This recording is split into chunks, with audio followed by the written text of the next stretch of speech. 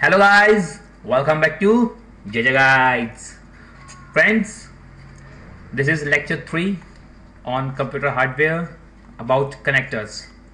आज lecture 3 है computer hardware पे और मैं आज आपको कनेक्टर्स के बारे में बताऊंगा।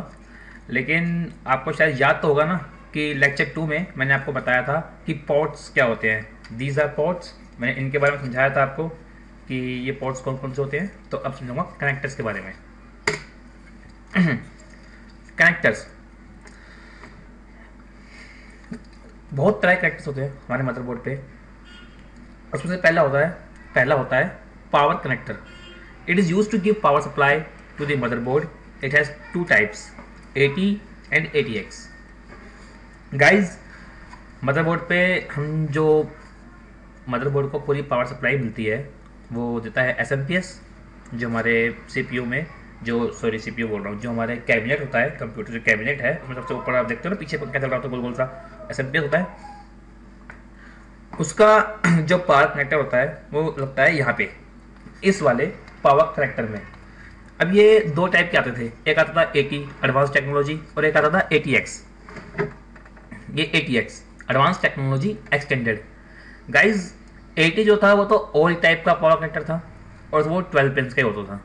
ATX न्यू टाइप का पावर कनेक्टर है और ये 20 और 24 पिन में आता है। दोनों ही 20 और 24 पिन दोनों ही न्यू टाइप कनेक्टर हैं और वो ATX है। ये आप देखेंगे तो ये एक ATX कनेक्टर है। This is a ATX connector. ये 24 पिन का है। मैं आपको दिखाता हूँ कि कैसे होते हैं। आप देखेंगे गाइस, तो ये AT कनेक्टर है और ये ATX कनेक्टर है। ये 12 पिन का है और ये 20 पिन का है। ये देखेंगे तो आप ये 24 पिन का है, चाहे आप गिन भी सकते हैं, इनको गिन लीजिए, 24 पिन से है। अब आगे चलते हैं। Plus 12 volt power connector. It is also use to give power supply separately to the CPU and note bridge. It contains 4 pins.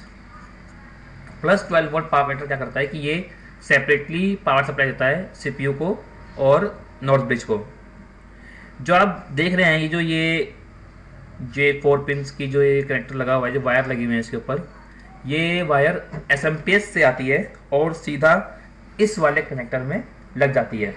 ये 4 पिन पावर कनेक्टर है, इसको प्लस 12 वोल्ट पावर। अगला है CPU fan connector. It is used to give power supply to the CPU fan. It contains 3 to 5 pins. CPU fan connector क्या होता है कि आप ये देखेंगे तो यहाँ पे CPU लगाया जाता है और इस CPU के ऊपर एक फैन लगता है। वो फैन कनेक्ट होता है इस 3 पिन्स में। अब जरूरी नहीं कि वो 3 पिन्स ही हों, 3 पिन्स का भी हो सकता है, 4 पिन्स का भी हो सकता है, 5 पिन्स का भी हो सकता है। आप इस इमेज में देखेंगे तो इस इमेज में 4 पिन्स हैं। ये देखेंगे आप, ये 4 पिन इमेज है, 4 पिन कनेक्टर है। तो और ये मेरा वाला 3 पिन का है। तो ये CPU फैन कनेक्टर्स होते हैं। अगला है chassis fan connector. It is used to give power supply to the chassis fan. It contains 3 pins. Guys, chassis fan मतलब बॉडी फैन, जो कैबिनेट होता है उसके अंदर एक और फैन किसी बॉडीज में फैन होता है, तो उस फैन को रन कराने के लिए एक चेसिस फैन कनेक्टर दिया जाता है।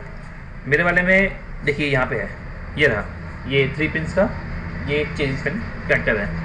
आप देख सकते हैं, तो यहाँ पे भी देखिए, पहले इमेज में मैंने दिखा रखा है कि चेसिस फैन कनेक्टर कैसे होता है। ये वाली जो है ये तो होती है जो SMPS से आती है और ये वाली 3 पिन जो होती हैं ये मदरबोर्ड में लगी होती हैं।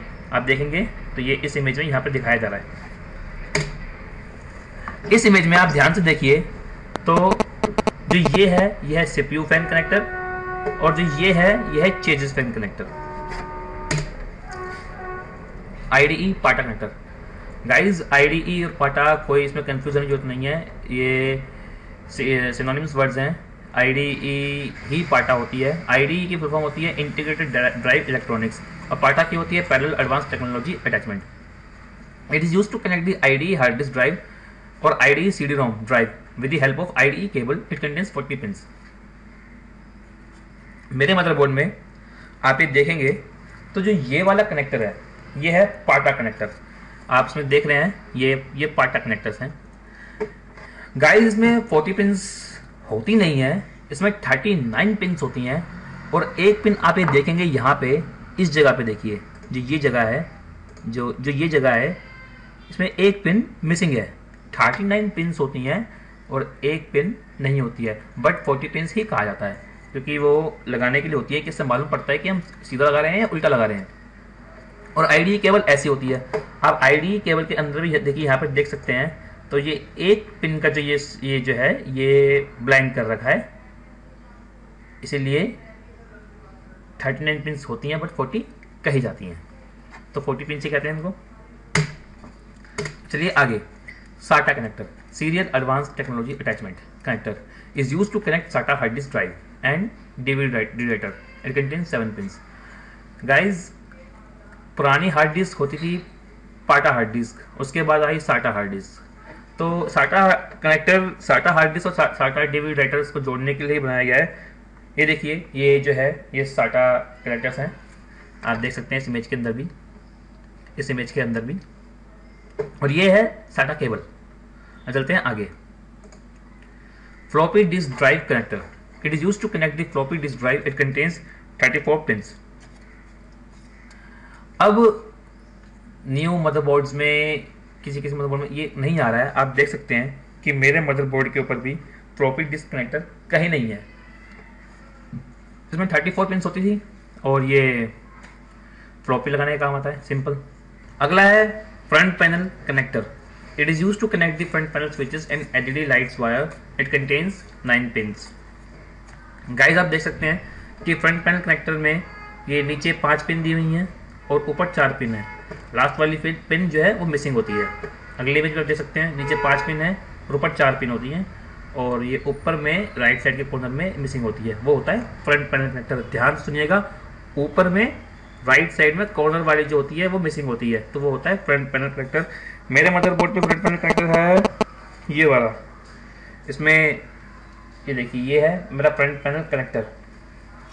तो ये जो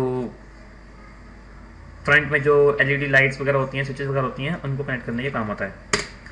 आगे है front panel USB connector, it is used to connect the front panel USB ports wire. It contains 9 pins. जो आपके कैबिनेट में फ्रंट में यूएसबी लगाने की जगह होती है, ये उनको कनेक्ट करता है। इस कनेक्टर में क्या होता है, आपको याद होगा, अभी जस्ट फ्रंट पैनल कनेक्टर में मैंने आपको बताया कि ऊपर की पिन गायब होती है।